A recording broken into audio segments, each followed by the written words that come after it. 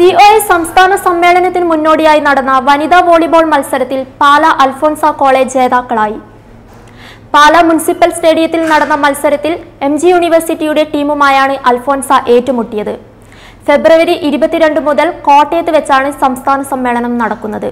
പാല നഗരസഭ flood light സ്റ്റേഡിയത്തിൽ നടന്ന മത്സരത്തിൽ MG യൂണിവേഴ്സിറ്റിയുടെ ടീമുമായാണ് അൽഫോൻസ ഏറ്റുമുട്ടിയത്. വോളിബോൾ മത്സരത്തിന്റെ ഉദ്ഘാടനം KCBL ചെയർമാൻ പ്രവീൺ മോഹൻ നിർവഹിച്ചു. അങ്ങനെ കേരളത്തിന്റെ ദൃശ്യ മാധ്യമ വിതരണ രംഗത്ത്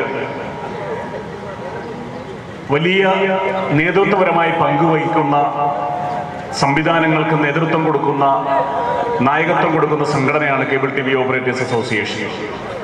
ആ അസോസിയേഷന്റെ 12ാമത് സംസ്ഥാന സമ്മേളനം കോട്ടയത്ത് വെച്ച് ഈ മാസം 22, 23, 24 തീയതികളിലായി നടക്കുകയാണ്. ആവേശകരമായ മത്സരത്തിൽ പാല അൽഫോൻസ കോളേജ് 3 സെറ്റുകൾക്ക് MG യൂണിവേഴ്സിറ്റി ടീമിനെ പരാജയപ്പെടുത്തി.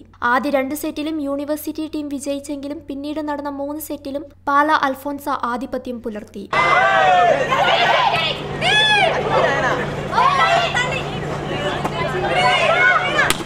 മത്സരത്തിൽ മികച്ച അറ്റാക്കറായി അൽഫോൻസ കോളേജ് പാലായുടെ 12ാം നമ്പർ താരം വിജിനയെ തിരഞ്ഞെടുത്തു. Best attacker Kerala vision digital TV നൽകുന്ന ക്യാഷ് അവാർഡും ട്രോഫിയും ബെസ്റ്റ് അറ്റാക്കർ അൽഫോൻസ കോളേജിന്റെ 12ാം നമ്പർ താരം വിജിന.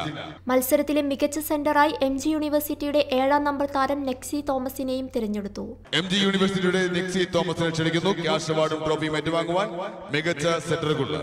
ട്രയൽ മത്സരത്തിലെ വിജയായി MG യൂണിവേഴ്സിറ്റിയിലെ 12ാം നമ്പർ താരം അന്ന മാത്യുവിനെയും തെരഞ്ഞെടുത്തു.